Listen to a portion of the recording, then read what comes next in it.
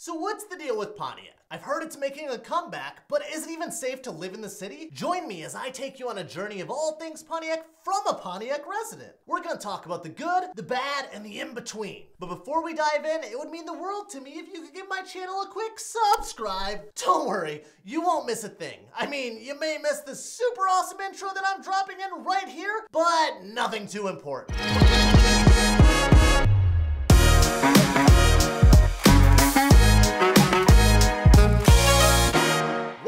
To Pontiac, Michigan, a city located in Oakland County just 30 miles north of Detroit. It's a city with a rich history and a vibrant culture that has made it a popular destination for visitors and residents alike. Or has it? Pontiac was founded in 1818 and named after Chief Pontiac of the Ottawa tribe. In the late 1800s, it became a hub for the automotive industry, with many factories and plants located in the city. This led to a period of rapid growth and prosperity, with Pontiac becoming one of the largest cities in Michigan. One of the highlights of Pontiac are its historic districts, some of which have been beautifully preserved over the years. Today, we'll take you on a closer look at some of the city's most notable historic districts. Our first stop is the Seminole Hills Historic District, located in the heart of Pontiac. This district was established in 1926 and is known for its stunning architecture, which includes Tudor Revival, Colonial Revival, and bungalow-style homes. It's a residential area that covers approximately 164 acres and includes more than 500 homes, most of which were built between the 1920s and 1930s. The district has been beautifully maintained,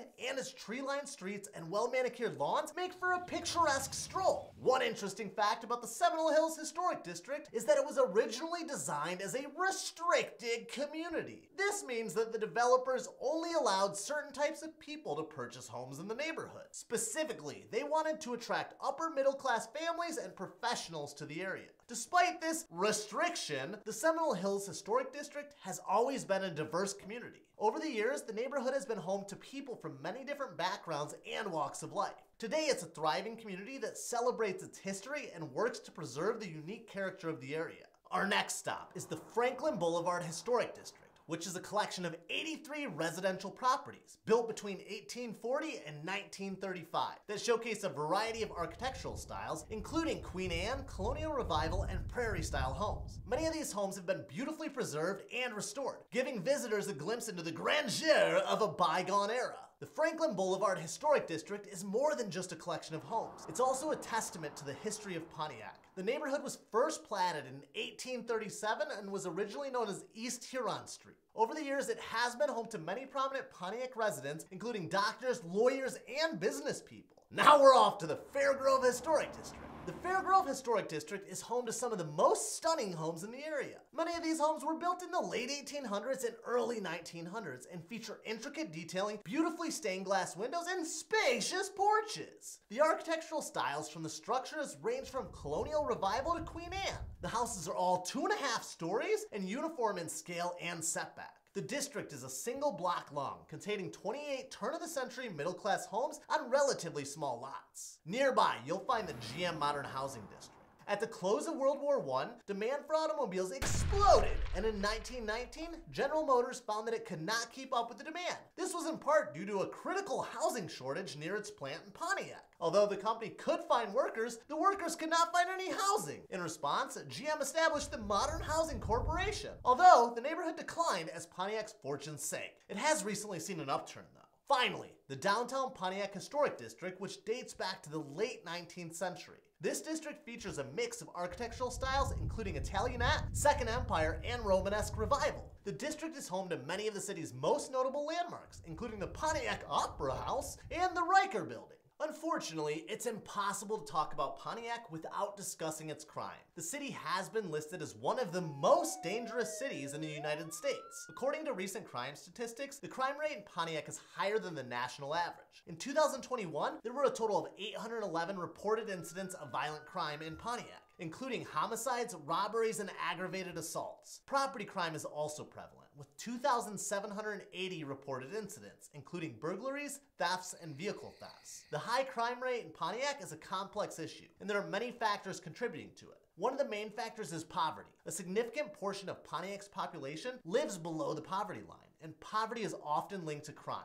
Another factor is the availability of drugs, particularly opioids. Like many other cities in the United States, Pontiac has been impacted by the opioid epidemic, and drug-related crimes are a significant problem. The local authorities are taking steps to address the crime rate in Pontiac. The city has increased the number of police officers and implemented new crime-fighting strategies, such as community policing, to build trust between law enforcement and residents. The city is also working to address poverty and provide economic opportunities for its residents. Initiatives such as job training and placement programs, affordable housing, and small business development are being implemented to help lift residents out of poverty. In conclusion, the crime rate in Pontiac is a serious issue that is affecting the safety and the well-being of its residents. While there is no quick fix, the city is taking steps to address the problem. We hope that these efforts will lead to a safer and a more prosperous future for the people of Pontiac.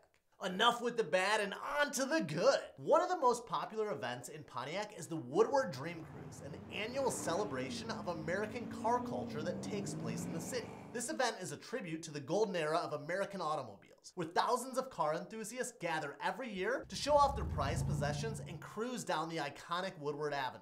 It's been said as many as 1 million people flock to the cruise each year. I'm not real sure if that's correct, but I mean, if it is, it's pretty cool. As you walk through the streets of Pontiac during the Woodward Dream Cruise, you'll see hundreds of classic cars parked along the roadside with their hoods open and engines revving. You'll also hear the rumble of powerful V8 engines and the screech of tires as cars race down the Woodward Avenue. But the Woodward Dream Cruise is more than just a display of cars. It's an opportunity for car enthusiasts to come together and share their passion for American automobiles. You'll meet people from all walks of life who share a common love for classic cars and the culture that surrounds them. And for the car lovers, Pontiac is also home to M1 Concourse, a state-of-the-art facility that is dedicated to car enthusiasts, offering a unique experience that is unparalleled in the automotive world. The facility is spread across 87 acres and features a 1.5-mile-long track that can be configured in several different ways to suit various events. One of the main attractions of M1 Concourse is the private garages that are available for car owners to purchase or lease. These garages come in a variety of sizes ranging from 600 square feet to over 5,000 square feet and can accommodate everything from exotic supercars to classic muscle cars. In addition to the garages, M1 Concourse also features a clubhouse that includes a restaurant, bar, and event space for private functions. Another unique feature of M1 Concourse is its driving club. Members of the driving club have access to the track, as well as other exclusive amenities such as a skid pad, autocross course, and a performance driving school. The club also hosts a variety of events throughout the year, including car shows, track days, and social gatherings. M1 Concourse is a must-visit destination for anyone who is passionate about cars. Its impressive facilities and unique offerings make it a one-of-a-kind experience that is not to be missed. Whether you're a car owner looking for a private garage, a member of the driving club, or just looking for a fun day out with friends, M1 Concourse has something for everyone. So next time you're in Pontiac, be sure to check it out. What about music? Well, Pontiac is home to one of my favorite music venues in all of Michigan, the Crowfoot Ballroom. The historic venue has hosted some of the biggest names in music, including the White Stripes and Arctic Monkeys. Whether you're into rock, hip-hop, or electronic music, you're sure to find something that you love here. Art lovers will want to check out the Pontiac Creative Arts Center. This community arts center offers classes in painting, drawing, pottery, and more. It's a great place to unleash your inner artist and meet like-minded people. For book lovers, the Pontiac Public Library is a must-visit. This beautiful library is home to thousands of books, magazines, and newspapers, as well as a wide selection of movies and music. They also offer programs for children and adults, including book clubs and author talks. If you're looking for something spooky, check out the Erebus Haunted Attraction. This haunted house has been rated one of the best in the country and is sure to give you a scare. Now that we've got some of Pontiac's hottest attractions out of the way, let's talk about the Pontiac housing market. Pontiac is a city that has been experiencing significant growth and development in recent years. According to recent data, the median home value in Pontiac is $123,000. This is significantly lower than the national average, making Pontiac an affordable option for those looking to purchase a home. Additionally, the market has been showing steady growth over the past few years. When we take a look at the past 5 years, we can see that the median sales price has more than doubled in the city. So, what is driving this growth in the Pontiac housing market? One key factor is the city's strategic location. Pontiac is located in close proximity to major job centers such as Detroit and Auburn Hills, making it an attractive option for those who work in these areas. Additionally, the city has seen significant investment in recent years with the development of new housing units and commercial spaces. And let's not forget about the thousands of additional jobs that both Amazon as well as United Wholesale Mortgage has brought to the city. Now, let's take a look at the types of properties available in the Pontiac housing market. There is a diverse range of housing options available, from historic homes in the downtown area to newer construction in the surrounding neighborhoods. Additionally, there are many rental opportunities available, making Pontiac a great option for those who are not quite ready to buy.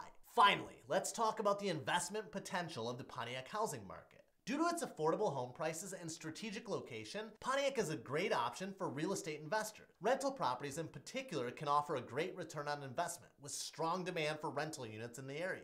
With its affordable home prices, strategic location, and growing economy, Pontiac is an excellent option for those looking to purchase a home or invest in real estate. As always, I encourage you to do your own research and speak with a local real estate agent to get the most up-to-date information on the market. But guess what? I'm a local real estate agent and I actually live in the city myself, so you can totally talk to me. There you have it, the good, the bad, and the in-between. How do you feel about Pontiac? Is it a city on the rise? Could it be a thriving downtown area in the years to come? Let me know what your thoughts are in the comments down below. And if you've made it to this point in the video, you should probably also subscribe to my channel and maybe even ring that bell or something so that you get notified the next time that I drop a video. Until next time, my friends, bye!